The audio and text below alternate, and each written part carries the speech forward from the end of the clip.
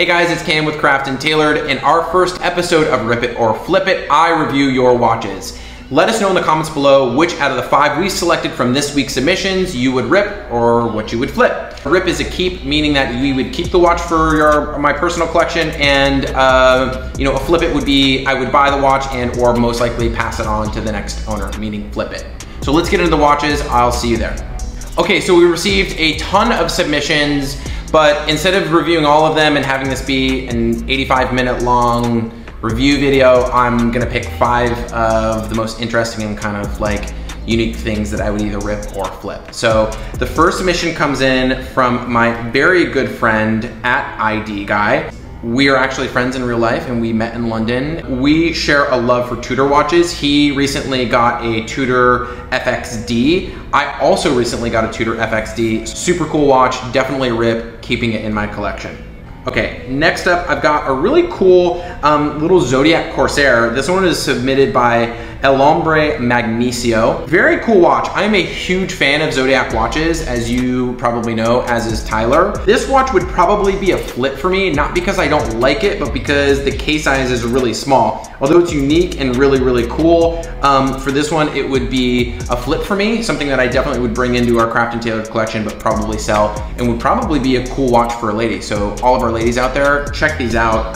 This is a really cool kind of square design from the 60s or 70s. Next up, I've got an Omega Seamaster 300. This one comes in from @PhilBamber. I think the community is referring to these watches as the Omega Seamaster Heritage or the Omega Seamaster 2021. It's kind of an homage Seamaster 300 release that I actually really like a lot. They kind of, are paying homage to the original Omega Seamasters of like the 1950s.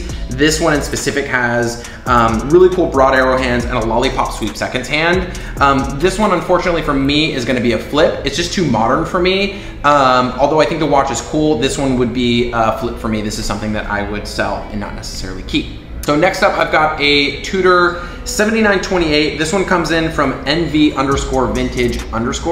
A lot of underscores. Thank you for your submission. He actually submitted a couple of watches, but this specific 7928 little rose dial I think is really, really cool. It's pre-Tudor Shield logo. I love these watches. I think if you're looking for a matte dial 5513 or something like that, this is a really cool and kind of under the radar-ish alternative to that. But again, another really cool Tudor. This for sure is a rip. Next up, we've got a really rare and interesting Seiko. Huge fan of Seiko. This one was submitted by our very own David Von Bader. It is the Foot Willard.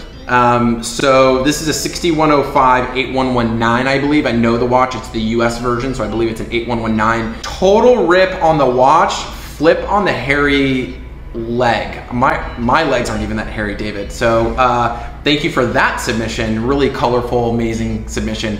And this just goes to show you, if you run out of wrist space, and if you're like Morgan King, double wristing, you also, like David, can put a watch around your ankle so you can keep track of 3 different time zones. So thank you guys so much for tuning in to Rip It or Flip It. If you guys want to be featured in Rip or Flip, send us your submissions and let us know in the comments which watch you liked the most out of this series. Thanks for tuning in, and I'll see you guys in the next one.